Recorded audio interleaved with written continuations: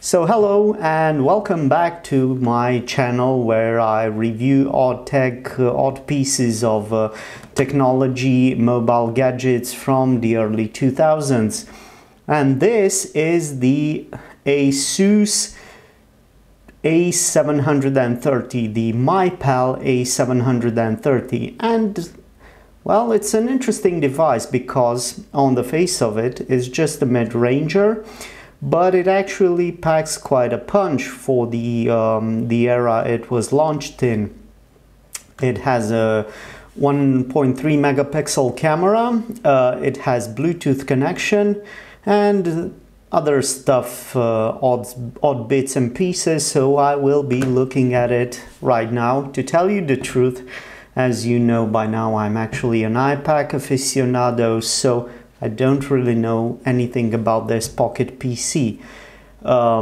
Is it a mid-ranger? Is it a top-tier model? Let's find out. First, I'm going to have a look at the design and construction, and by the feel of things, I wouldn't call it exactly a premium model. So there's a lot of creaks and bends. The plastic cover on the back is not so great. I don't know if you can see this, but actually it's a bit wobbly. Yeah, so that's not very pleasant or confidence inspiring. The stylus has a strange gap here, a strange niche where it can hide itself. So I'm just going to put this away and open up the pocket PC. Of course, a removable battery and interestingly enough, the mechanism for removing the battery is not quite that obvious to guess. It's a bit of a complicated design. It's a good one at that because it secures the battery in place, but it's not operated the way you think. So normally you think this niche, this hollowed out place is for your fingernail, and of course this ridge on top of the battery should suffice for removing it. But actually there's a strange spring mechanism here, so you can see, yeah, it pops out and you can remove it. So this is pretty ingenious because back in the day many mobile gadgets or mobile phones even had problems with removing the battery, with the battery disconnecting during usage. So yeah, interesting design, but not something that you would consider first time looking at this strange beast.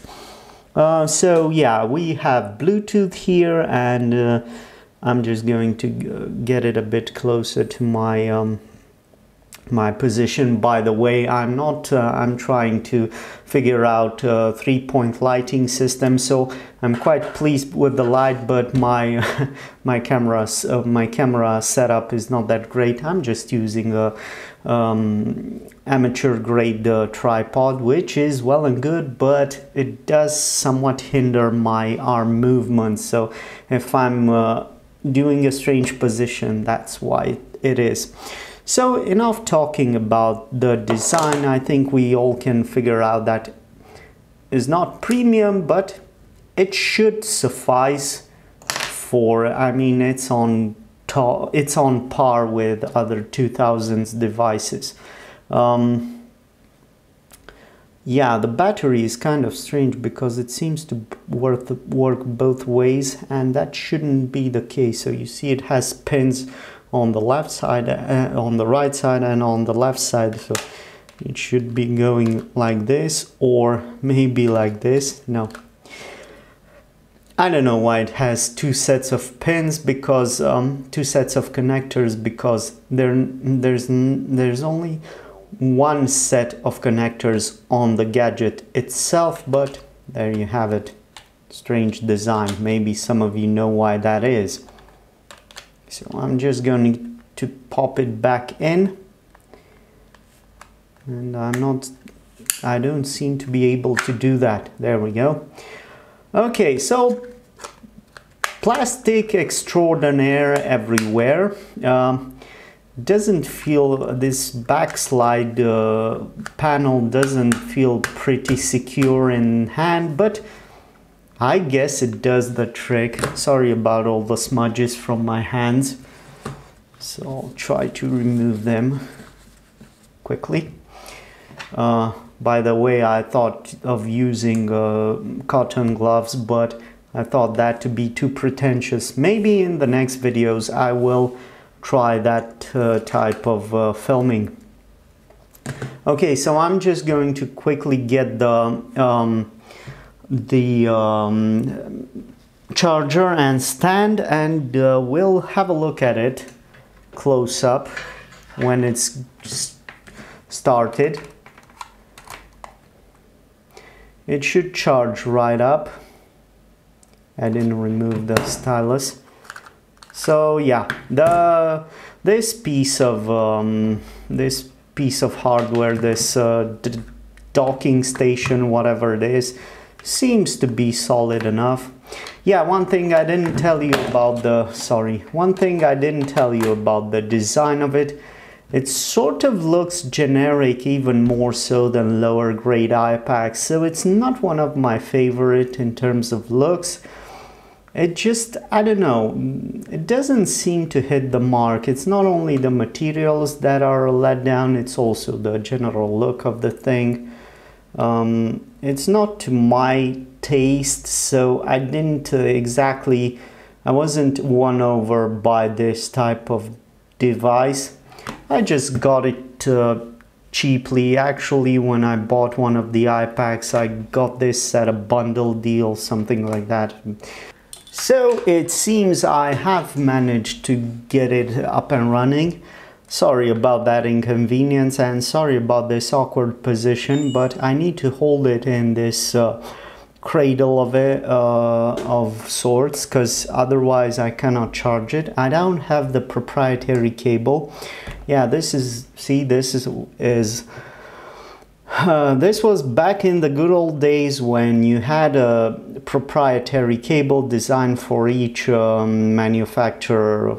So HP offered their proprietary design, Asus as well, and so on and so forth. No micro USB deal here. As you can see, the same Windows Mobile startup sequence. Just one second, sorry about the mess on the screen. So it just teaches you how to start and to basically to create some basic commands. Come on, you move it. Okay, so there we go. No, we don't care about the time.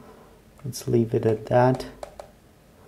Come on. So yeah, pretty basic design. One thing that's interesting to know about this device, even though it was a mid-tier offering in 2004 when it was launched, because it only had a 520 megahertz processor, so not the high-speed machine, the beasts of HP iPad, the 620 megahertz processors. It offers 64 megabytes of RAM, and well, that's about it in terms of CPU or whatever of chipset. But it did offer, as I've previously shown you, a camera on the back. Interestingly enough, a CF card slot along with an SD card slot. I don't know if you can see it right there. So there we have it. And it offered a VGA resolution screen. So even though it wasn't a 4-inch screen, this is a 3.7-inch screen.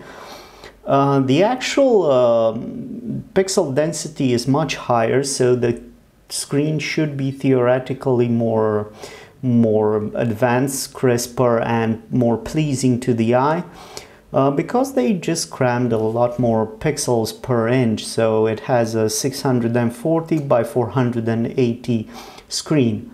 But other than that, it's your basic Windows Mobile device thingy, so nothing much going on here. It has infrared, Bluetooth, and for some reason it says it has GPS, but I don't think that's the case. I'm just looking at a defective, or you know, not thoroughly documented website. So yeah, that's the Asus MyPal A730, and if you get it with a cradle, with a docking station or what have you, you get this nifty stylus holder. So yeah, I'm not really a huge fan of it. I'd like to, you know, sell it, give it away. Maybe if I get enough viewers, I would be inclined to, you know, to sort of throw it out there for some guy who's passionate. Tell you what, I'll make an obscure deal. If I reach 1,000, I don't know, 1,000 hours, should be well, should be an optimistic 1,000 subscribers. Even though that's an overly optimistic milestone at this point, if I reach 1,000 subscribers and I still have this gadget sitting around, I will give it away to, I don't know, I'll figure out a way to create a lottery system or what have you. So there you have it. A useless piece of tech from 2004. Whoever wants it, if I reach 1,000 subscribers, it's yours. I don't really have anything else to say about it because I'm not really that passionate about it. I don't find it quite attractive, or as pleasing to the... So there you have it. I don't find it quite as enticing or as pleasing to operate as the iPads that I own. That sounded quite weird, didn't it? But nevertheless, it's not my thing, not my cup of tea, so I'll give it away as soon as I reach some critical mass of subscribers. So stay tuned. I will be well, I'll give away stuff basically. Thanks for watching and see you in the next one.